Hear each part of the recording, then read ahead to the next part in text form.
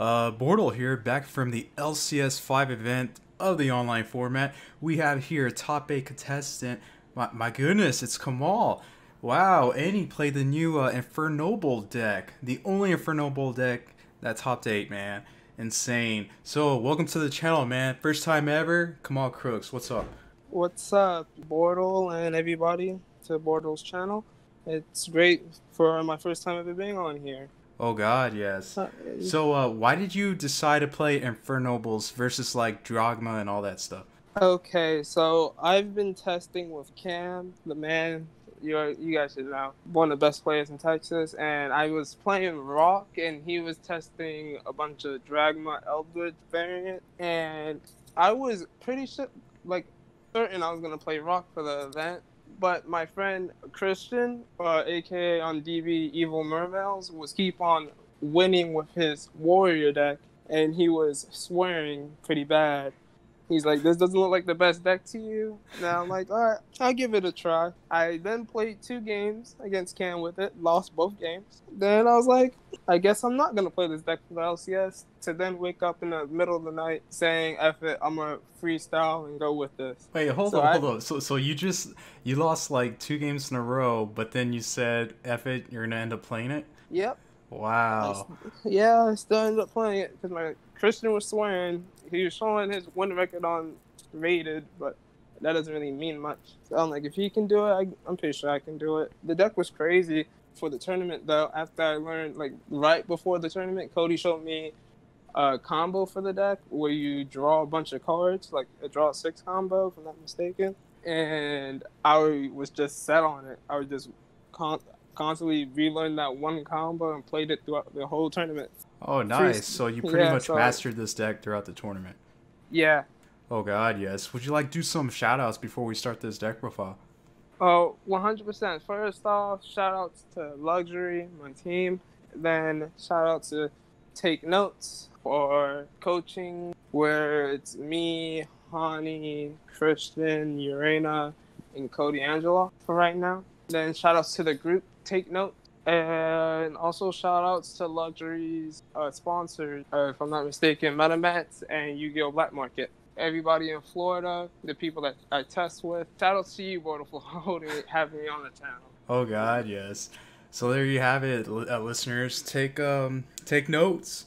Hit them up. Apparently, they have a couple people that actually topped this event, so it's pretty nice. So yeah, I guess without further ado, would you like to start off with deck profile? Yeah, to start off with the deck, 3 connectors, then 1 dolphin, then 3 Sublime Knight, if I'm not mistaken, with the 1 squeak. I don't even remember the names of these cards because it's so new to me too. All right, well we already know what a connector and a dolphin does because that's like Goki days, man. Yeah. So the other card that's right next to that is Sublime Knight, and he says when he's normal summoned, equip a Gemini monster or a Fire Warrior from your deck. So you would equip the Weak Knight from your deck, and he unequips, and so it's basically a 1-card Assault Day, other than the connector. So the deck kind of lacks 1-card ways to Assault Day, and that one's one of the better ones because it's searchable through the equip spell. Oh, okay, and this Squeak Knight, this is a new card, isn't it? Yeah, it's new too. But like you don't ever. But I'm pretty sure the effect won't ever come up for when it's unequipped to make him a tuner because it restricts you from special summoning from your hand or anywhere else. So only from the extra deck. So it's pretty much like Terra Top and the Top and Tomboy. To then go off with the deck, the 1 Fire Flint Lady, like a Keys-on in a sense. If you control a warrior, just summon it. And then it tributes to summon a warrior from your hand or lower. It kind of comes up in certain matchups, and also to play around in permanents. Then, the further ado, the Infernoble cards. Astrofall, he is an extender, and he has a second effect that rarely comes up because Yu-Gi-Oh! Doesn't last longer than 2 turns. That's true. But that basically summons a fire monster within the your second standby phase by banishing it, and it addresses levels for synchro plays. Ogre, that help you play through send Gearfried and Durando to make your Renault more alive and helps you play through hand traps. 3 Oliver. I was learning through the tournament that this is like one of the worst cards in the deck, but the deck lacked tuners. It's pretty solid still though, for needle fiber plays, and it's good to bring back off of like Metal Marcher to summon Captain Roland. Then 3 Renards, pretty standard. Then the 1/6 Samurai Gimba card is like the better level 2 tuners because it's a fire. Some people was trying to ask me, do you really need it? But I'm pretty sure it's like mandatory. So it's just here for the level and it's a tuner? A tuner and it's a fire to summon. Okay. 1 red layer. I probably should have played multiples of that card because I played Connector to help Vip Gammas. And it also kills Herald. Then Jet Synchron and O-Lion. You basically need those for like every needle fiber deck with Auroradon. Then I played Gamma because it's the most impactful hand trap of the format, I felt. But like how my deck was built, it's probably just not correct going forward. 3 Heritage of the Chalice, Rhoda. 3 of the Info Arms is Rhoda. Then 1 Grenade, where you put the card out of your opponent's hand. If you don't know the combo, you should look it up. 1 Living Fossil, 1 Divine Sword, of course, Rhoda, and then Teleport for Gamma, and then 3 Impermanent. Nice. So basically, you used 6 hand traps. Did you ever wish you had like more hand trap count? If I played more combo decks, most likely. But majority of my tournament was Dragma matchups, and my side deck kind of just helped me out through the tournament. But okay. Other than that, the 6 hand traps were fine for the tournament. How my day went, I should say.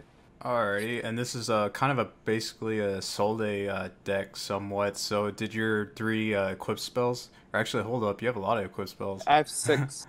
Yeah. Also, that's never an issue. Dang. Yeah. Unless you drew like all 5. Might as well just go to the next game. Yeah. That happens.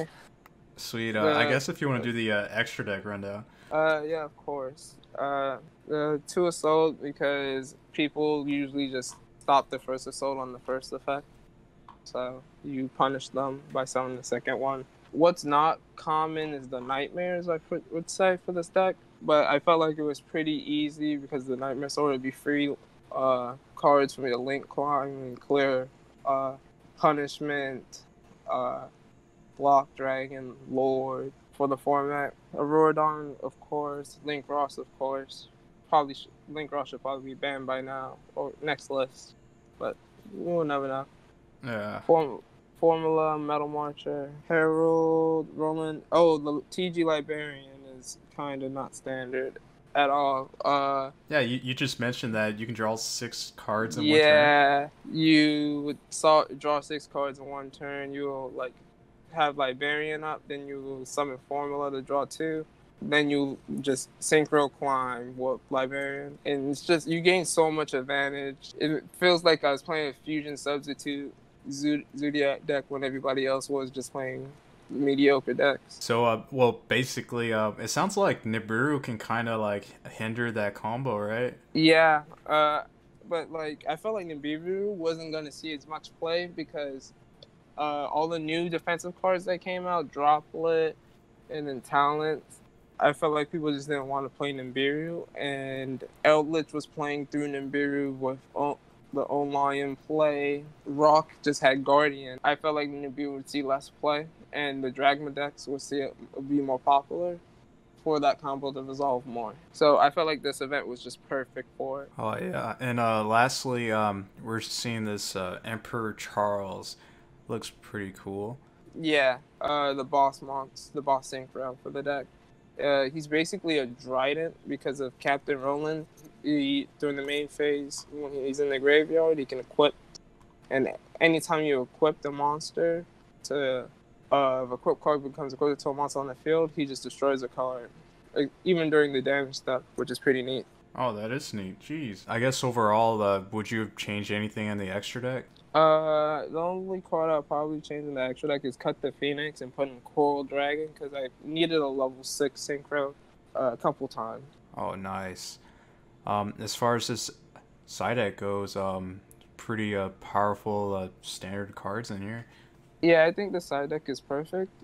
The Evenlies is really good against the Dragma matchups because they have to there has to be an extra deck monster on the field, so they have to throw cards onto like the Invoke deck has to put out Macabre on the field, and they're not gonna hold traps in their hand to play around Evenly match against a war combo decks. So Evenly just eats it all alive, and they either leave themselves with Macabre or punish. So it beats 2 of the 3 interruptions. Alrighty, well, the only thing that's like kind of stands out really is the Imperial Order. Were you afraid to like turn off your like quips and stuff? No, not really, because I can pop it with Charles if worst comes to worst, because I can use the sword to add it back and play it. They just equipped it. But Imperial Order is like really strong right now for opposing talents, droplets, Dark Ruler No Mores, Mystic Mind, Lightning Storm.